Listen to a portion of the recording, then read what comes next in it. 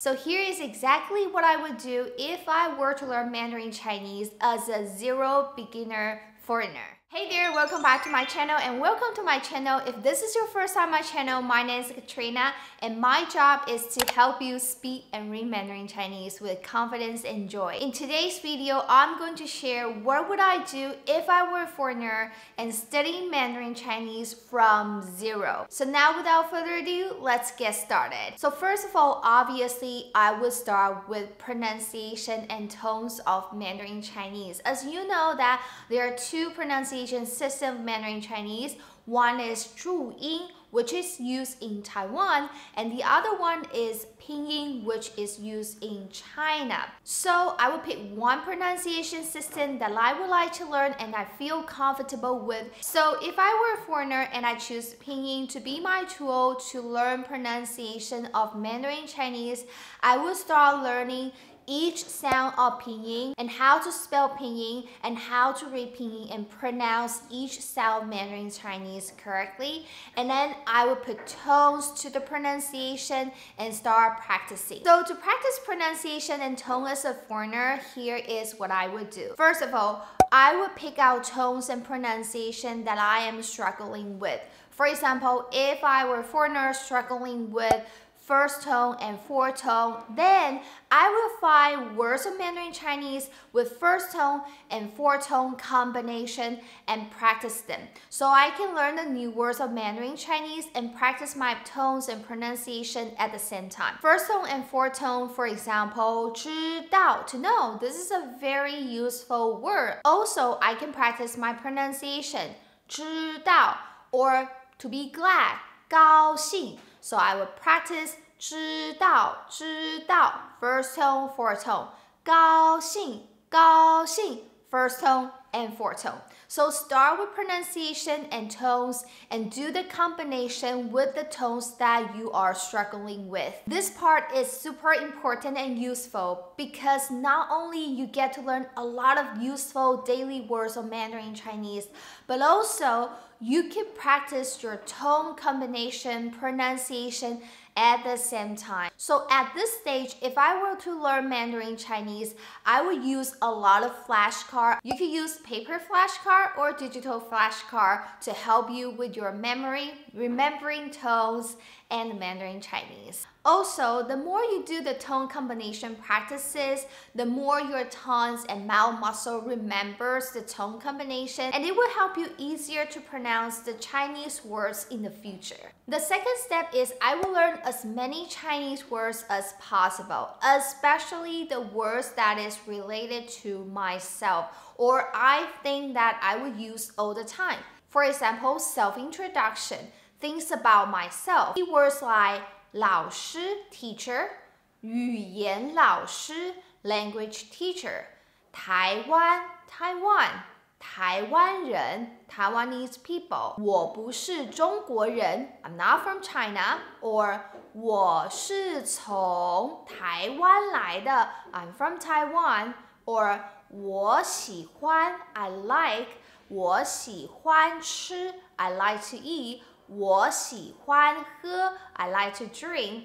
If you're an engineer, you probably need to learn keywords like 工程师 engineer, 软体工程师 software engineer, or 半导体 semiconductor, 经理 manager, 客户 client. So depending on your job, your life, your hobbies, you might want to learn different words of Mandarin Chinese as your first choice. So what I'm saying is, if I were a student learning Mandarin Chinese, start with a bunch of keywords in Mandarin Chinese, I would choose the ones that is related to myself, which gives me more opportunity and chance to talk in Mandarin Chinese next time if I encounter a native speaker of Mandarin Chinese and I have to introduce myself. The next step is I would try to pick up more daily phrases that I would use in daily life, or if my purpose is to travel to work, and I'll pick up more travel phrases or work phrases in Mandarin Chinese, such as 请问, 不好意思, or 对不起, or 请问这个多少钱？可以便宜一点吗？这个好吃吗？你们有英文菜单吗？ Or 对不起，我的中文不好，请说慢一点。今天几点开会？今天有会要开吗？ Learning daily life phrases or word phrases that is around you will give you the most opportunity chances to hear it when you encounter the similar, exact same situation when you are traveling or when you're staying in a Mandarin speaking country. The next step I would do is I would talk to myself in Mandarin Chinese. Yes, talking to myself in a foreign language that you're learning, it helps a lot. At least this is how I learn my English. So you can talk to yourself in Mandarin Chinese. You can imagine a scenario that you want to express in Mandarin Chinese, or something, words, phrases, or sentences, or grammar structure you just learned in Mandarin Chinese, and you want to say that and practice that in Mandarin Chinese on your own. For example, you probably learned how to introduce yourself in Mandarin Chinese, and you could talk to yourself. Imagine that you just met a person and you have to speak Mandarin Chinese, and you might say, 你好，我叫 Katrina， 我是台湾人，我学中文10年了，我的中文还是不太好。不好意思，你呢？你是哪国人？ I know you might be wondering, what if I made mistakes when talking to myself and no one to correct me?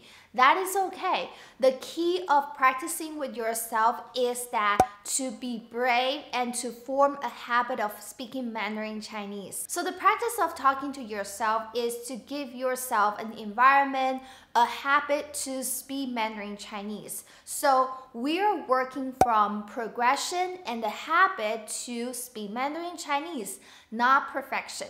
So accuracy is not the top priority at this stage. The top priority is you have to be able to speak Mandarin Chinese. And if you want to work extra mile, you can record your practice to the teacher to listen, or just like my student at Smart Mandarin Academy program, they voice record their Mandarin Chinese speaking, and I listen to their Chinese, correct them. They voice message each other every day in Mandarin Chinese, chat with each other, text message each other every single day inside a group, practicing their Mandarin Chinese. That helps a lot. So if you have no teacher that can help you, you can at least find a friend online to help you with your Mandarin Chinese that you can voice message every day.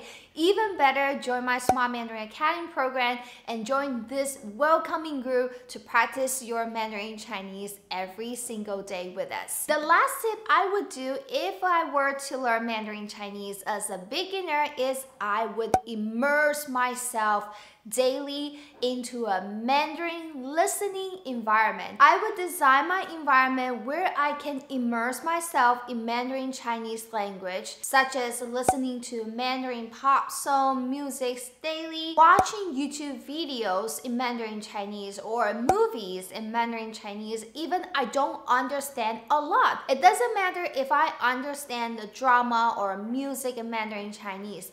I just want myself to catch the flow of Mandarin Chinese, get used to the rhythm of Mandarin Chinese. I don't need to totally understand what the song is about or what the drama is talking about, what the movie is about in Mandarin Chinese.